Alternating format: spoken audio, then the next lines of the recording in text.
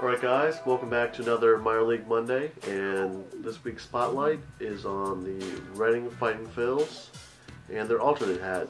The Reading Fightin Phils were originally, well, they've been known for a long time as just the Reading Phillies. They're affiliate of the Philadelphia Phillies.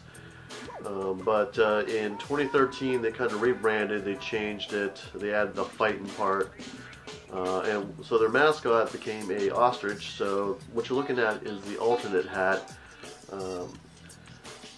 So it's got the really stylized ostrich. Get your kind of red New Era logo on the side.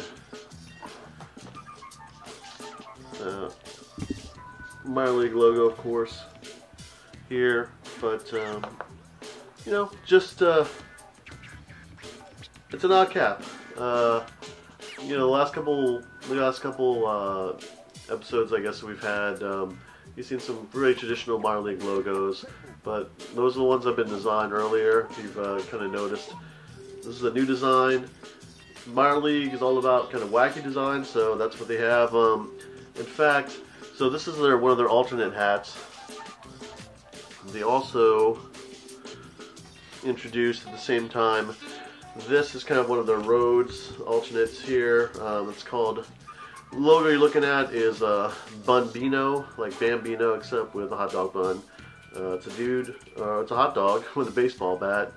But this is kind of one of their alternate road hats. So it's kind of the powder blue, Carolina blue. That logo. New Era on the side, but let's add these back here.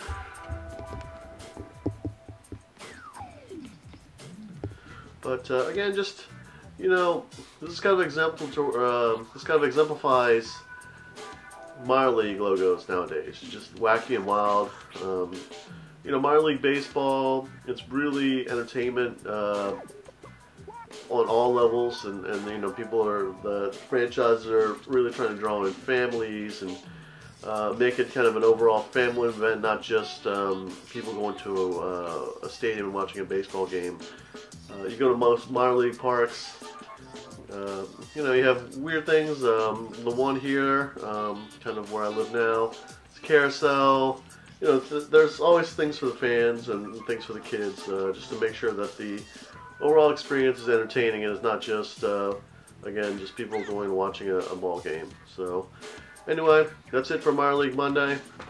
We'll see you next week.